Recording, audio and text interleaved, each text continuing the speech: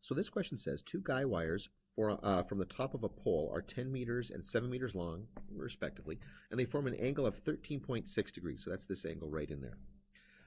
The wires are on the same side of the pole. Now we want to find how far apart they are anchored on the ground. So that's this distance right here. Okay. Now, the triangle that they're in, notice I don't really even need this triangle right here for now. The triangle that all that information is in is not a right angle triangle. I don't have an angle side pair that I can use, so I can't use the sine law.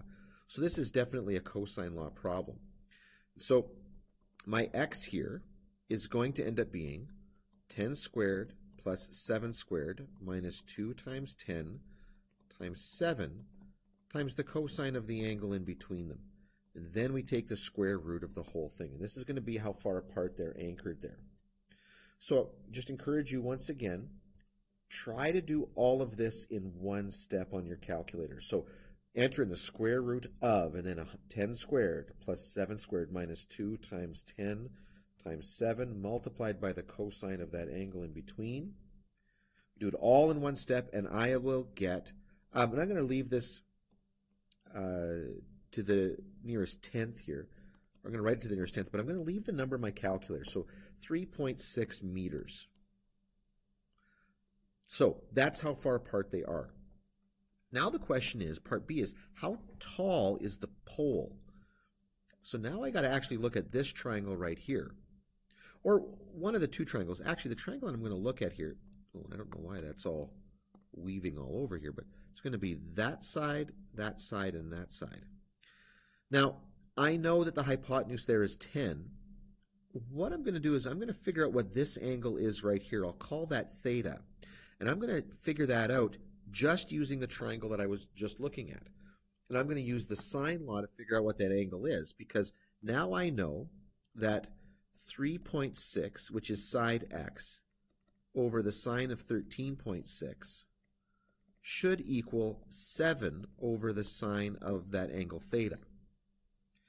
Now, when I do this, I'm going to cross multiply, so 3.6 sine of theta will equal 7 times the sine of 13.6. So the sine of theta is going to equal 7 sine of 13.6 degrees over 3.6. So I will get that the sine of theta is equal to, now when I do this calculation, I am going to use that whole side length that I just figured out. So I'm going to do 7 multiplied by the sine of 13.6, that's the numerator there, divided by, well, I'm not going to use just 3.6, I'm going to use the 3.595199 that I found before, which is going to get me this big decimal value for 0.4578, And so I'm going to take the inverse sine of that answer, and that's going to get me the angle there, so 27.2. Okay, great.